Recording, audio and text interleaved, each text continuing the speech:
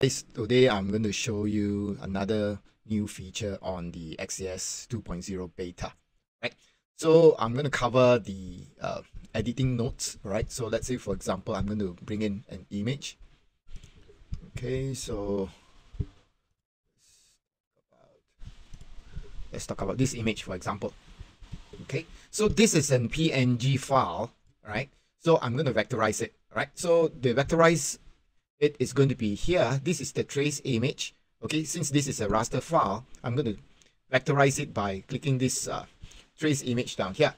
Okay, so everything is being covered. So I'll just go into save from here. So from here, you will get, I'll drag it up. So this is the raster image. I'm going to delete it off. And this is the vectorize file. Okay, vectorize file down here. Let's make it bigger so that it's easier to see.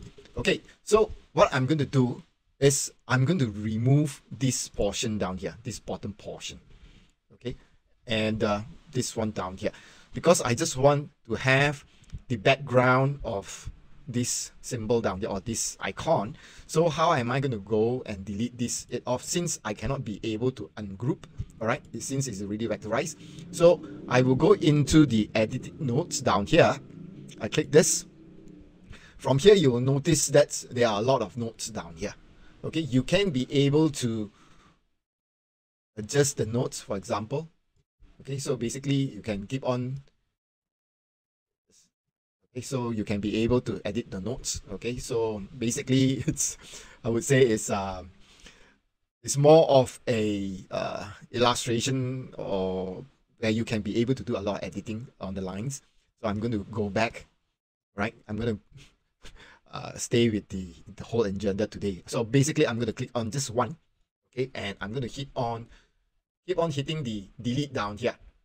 Okay, so the whole thing has been deleted. So there goes with this as well. So keep on pressing the edit buttons until you are done. So let's say, for example, we already removed the two sections on the inner of this icon. Then I go into the done. So this is what I get. All right, so this is a score. Okay, I may need to engrave, for example. So basically, this is just a very quick one on how this edit notes works. All right, so I hope you guys actually follow and enjoy the beta 2.0 from xTool. Right, I see you in the next one.